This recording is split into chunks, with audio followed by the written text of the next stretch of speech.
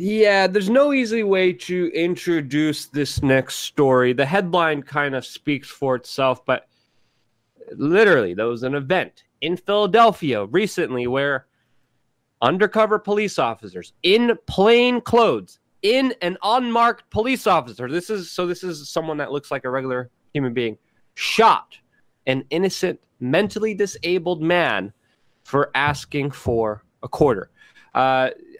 Like the video here is absolutely shocking. We're going to play a little bit of it. We're not going to play the actual gunshot. We're going to play up right before that. We're not going to show any graphic footage here, so you guys know that. But we want to show it and break this all down because what the police say and what actually the video shows is contradicting itself. But this definitely sparks a larger discussion and a larger debate that we want to have on here on this channel. A lot of people are invoking race. We want to talk about that in a little bit. We want to talk about also the latest developments with Eric Gardner. But before we stray off into that area, Jason, this video, I mean, holy cow. It's there's no way of explaining it. It's absolutely crazy to see this happen, and I don't see any justification for it. And I know the police are officially saying that there is some kind of justification.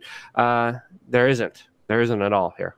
So, you know, just so everybody knows, we don't know what the officer's name is. It hasn't been released. We've only heard from the police captain. If you can see, this is a crowded Philly street. This is a one-way. This is a drag where you have cars parked on both sides, and it's not uncommon for somebody to be walking down the street on the side and begging for money on the driver's side. It happens all the time in major cities, especially this one. So I'm just going to play up until the point we can because the captain said that, you know, he makes an excuse that I think is completely unacceptable. So let's just watch this and see what the people think. I paused it there. All right, that second car, of course, is where the police officer was headed. But as you can see, man's walking down the street. He usually does this all the time. He's known for being in the neighborhood. There's other videos that people who known him are speaking out. We should play a little bit of those videos too. But as you can see, he's not running. He's not jumping out of nowhere, which the police are claiming. He's not trying to startle anyone. He's asking for change. He's asking for loose change, walking down the street, pretty much with his hand out, not running, not causing any panic, not causing any major moves here. Should we play a little bit of that clip of the person who knows him? Because this is, again, a 28-year-old who now is in critical condition in the hospital after being shot. His name was Joel Johnson, and this is an egregious case to say the least here. Yeah, absolutely. And again, if you look at this is actually, I believe, his niece. Talking about him. You know, he's got mental issues and everybody in the neighborhood knew him. And remember, to be startled, he's coming up driver's side facing the cars. He's not even approaching from behind. Everybody can see this guy approaching. At this corner all the time? Every day he comes here. Everybody around his neighborhood knows him just for asking for change. And if you ask people out here, they'll tell you he don't bother nobody. So what are the questions you're asking today? Why did this happen over asking for change? That's my question. I have nothing more to say here. Really That's a good question. Yeah. That's an important question to ask here. And again, we should know more about this officer, his record, if he's connected to any other instances, because there's no way to justify this. I mean, he shot him through the window. He didn't even open the window. He shot him through the window because allegedly he got startled, and this man jumped out of nowhere. He didn't jump out of nowhere. You're clearly seeing the footage that he did not jump out of nowhere. He's walking calmly down the street asking for change, and to get shot like that in cold blood, it's just hard to fathom that things like this do happen. And again, he approached from the driver's side. He was obviously passing several cars before that. I'm not sure what this officer was doing, but the local media is actually covering this pretty fairly. We're not seeing it getting the national media attention I think that this deserves, especially with this man being mentally handicapped. But let's play some of this. With our developing news here, an undercover Philadelphia police detective sitting in traffic shot at a man who came up on the car without warning.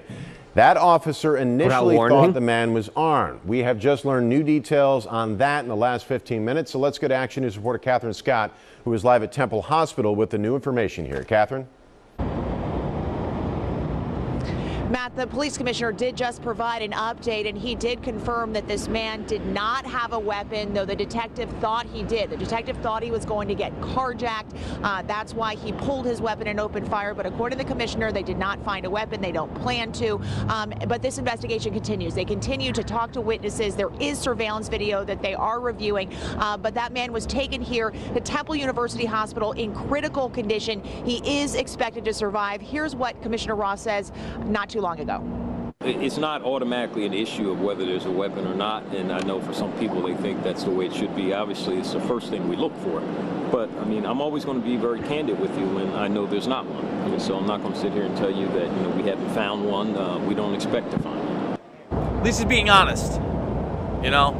Police say the detective's window was rolled up when the detective fired through the glass. Family members say it was 28-year-old Joel Johnson who was panhandling. He's known to panhandle in the neighborhood. They say he has special needs and is known to ask for change. This happened around 8:50 last night in Kensington on the 3400 block of G Street. The 7-year veteran of the force was on duty traveling back to his headquarters at East Detectives from a crime scene. The detective was in an unmarked vehicle in plain clothes. He was stopped in traffic when the commissioner says Johnson apparently approached with his arms extended.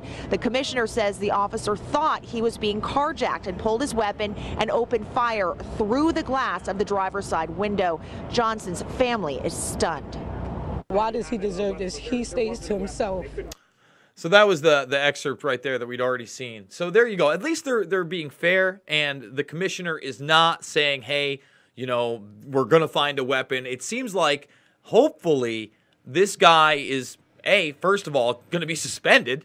Let's start there. Then fired. And then I think, he should be charged with attempted murder. Just because somebody walks up. Can you imagine someone walking up to your car, Luke, and your window is closed and you just opened fire on them in the middle of the street? Pretty sure you would be charged with attempted murder if you didn't kill them. Yeah, I mean, it's interesting that, a lot of the topic around the subject is he didn't have a weapon. He did. Yeah, of course he didn't have a weapon. Let's talk about the other issues here that are surrounding this bigger case here. And of course, this officer, I mean, I would say he doesn't even deserve to be on desk duty. Whether there's going to be charges here or not, there's going to be more investigations. And I hope they test this guy for any substances or abuse of substances, because that could be one of the scenarios here. Now, a lot of the media is playing up a lot of the race stuff. They're saying black man shot. Yes, he was a man of color. We don't know who the officer is. The officer could be a man of color too, and a lot of people, I'm seeing the reactions here are being already evoked emotionally based off racial terms. Again, let's just wait to find out who the officer is. We should have more information about him. We should have more information about his record, first of all, before jumping to conclusions, and to see if he was on any substances. There needs to be a full investigation, because we can't allow something like this to happen, and there needs to be more accountability. And it does look like the police department in Philadelphia is taking it seriously, and they are being very honest and open about it in this particular instant of saying, hey, there was no gun. Because as we know, there's been other instances where charges have been inflated, have been made up. There's been evidence planted many times, and officers have been caught in the United States doing that sometimes. And this is what we're also finding out is happening with the Eric Gardner case. As we have new court proceedings, and we are finding out that the officer in the Eric Gardner case, was a man who was choked to death here in New York City for selling Lucy cigarettes, for selling individual cigarettes. Eric Gardner died, and there's a trial with the police officers involved in the choking and killing of this man. And now we're having one of the NYPD officers involved in this incident saying that he inflated charges against Eric Gardner to, of course, justify some of the video, some of the graphic, insane video that we saw coming out from that entire case. And he pretty much filled out arresting papers when he was literally in the ambulance with Gardner dying, saying that there was supposedly some felony tax charge that would require prosecution to prove that he sold 10,000 untaxed cigarettes. And again, this is just absolutely insane. If you see what happened with the Eric Gardner case, that there's no way justifying that. There's no way that should be a case that does deserve a lot of heavy scrutiny. by the general public, and definitely an overreaction and overreach and over abuse of power by the NYPD in this particular case, which is only going to get more empowered with statists here and local representatives trying to literally pass a law where you're going to get now accosted by police officers for simply walking with a cell phone down the street. Yes, the city wants to fine you for texting and walking. To me, this is just an instance of society gone mad, yeah, not a good sign at all, to say the least. Well, to go back to the Garner case, it is pretty despicable that he was inflating these charges as Garner was dead. If you read the article, he actually says, we thought he was playing possum. And there was no reason to really even approach Garner, to put him in the chokehold to begin with, and then to take his life when he said, I can't breathe, when several men were on top of him. Yeah, it was a big guy, but he wasn't getting violent with them. He didn't shove or push anybody. He wasn't really resisting anything, and he shouldn't have been approached in the first place. And one of the main things I want to talk about there is that was about police brutality, and his family knew it was about police brutality. When they were baited by people like Al Sharpton, they refused to take that bait. And they said, look, this isn't race specific. This is out of control police officers, and they'll do this to anybody that they feel they have authority over, and it doesn't matter what the color of their skin is. And that's the truth of the matter. And again, that's why we're not really, that's why we don't think that race is an issue with this. Man, I think Luke's right. This guy should be tested for substances. Was he paranoid? He's coming off a crime scene. He's in plain clothes. To fire a firearm through well, Jason, I'm not window. saying race was or was not involved. I'm saying we don't know yet. We still don't know the identity of the police officer, because it could be a Hispanic or African American. It could be a person of color. That could be an officer, which there's a majority of in places like Philadelphia. Yeah, so I'm not saying it can or cannot be, but the fact that the media is jumping on this and putting it in there, we should be careful. Even if he's a white guy, it doesn't mean it's racist to me. Again, let's see what the guy's record is, number one, with abuses of anybody. And again, discharging a firearm through a rolled up window is something out of like an emergency or a movie. So I really hope that, this case gets followed on. I hope it's responsibly talked about in the national media. But Luke, as we've seen too many times in these police cases we cover, it's almost never covered. Well, this is why it's important to have a critical eye on this. This is why it's important to look at this as objectively as we can and understand, this is an emotional issue, and we can't let emotion get the best of us. We have to do our best to understand what happened to make sure that it doesn't happen again. And sadly, let's be honest here. There are some officers that are good, but there is an epidemic of them being above the law, of them getting away with horrible crimes. And them doing that is only going to incentivize more of those crimes from happening. And again, many people think that, laws are meant to protect you. Laws are there for you. Again, people need to understand here, we're living in a place where legally on the books, the police, especially here in New York City, legally a court issued, and the New York City Police Department argued, have no legal duty or right to protect you. You're on your own. And there's been many instances that I even know of personally where police officers are saying, I'm not going to help that person. I'm not risking my butt for this person. And we have to understand this is a reality. This is something that does happen. There are officers who are very brave and heroic and are doing good things. There are some of those officers, and they don't deserve to be lumped in with a lot of the bad apples out there. And there's a lot of bad apples, and it's time to start calling them out.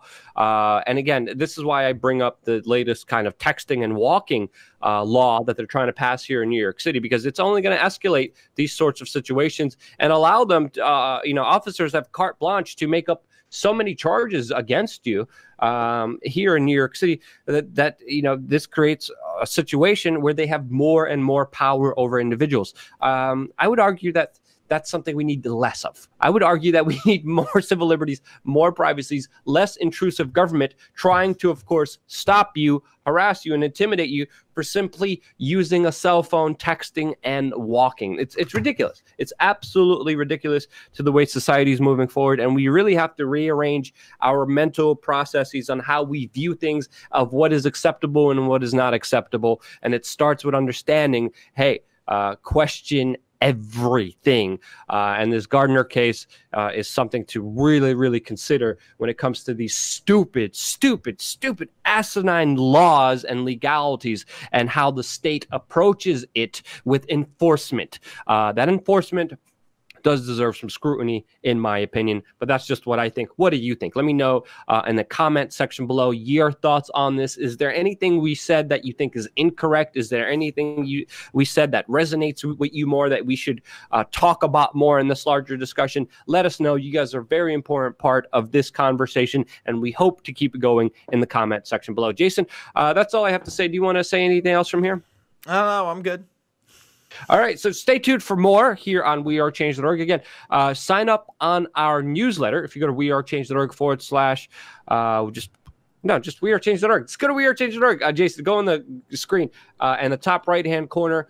Sign up on our email list. It's the best and one of the few ways that we could actually get in contact with you. Again, subscribers don't matter.